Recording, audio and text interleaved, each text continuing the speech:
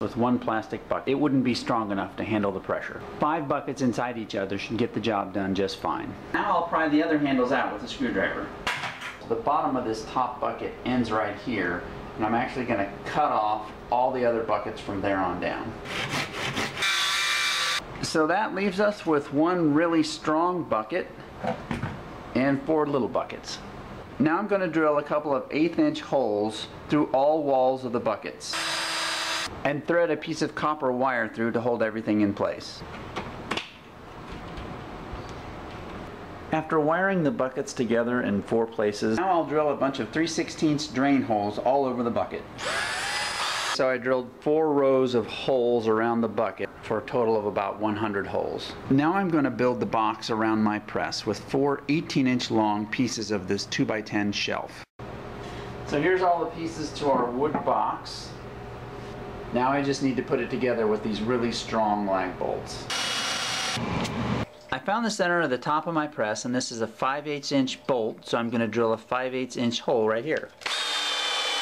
Now I'm going to drill a hole in the center of this scrap of wood that's just slightly smaller than the largest diameter of this nut, and then hammer it in. Now I'll put my threaded rod in the press, put on a washer, put on this plate, and screw it in with 4 screws. Now I'll use the bottom of a bucket to trace out a plunger and cut it out. The threaded rod has a little bit of an indent on the end, so I'm going to put a curved top screw right there for it to press on.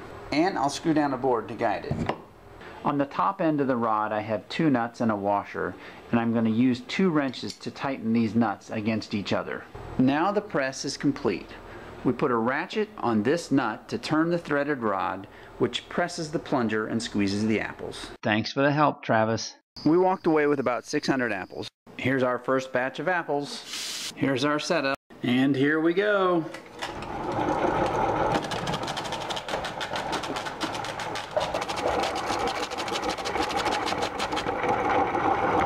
And there's our ground up apples. Now it's time for a bath. And a blow dry. So our ground apples go into our press bucket. And that bucket goes into the press. We'll drop in the plunger, put in the screw, get the screw down to the plunger, and start pressing.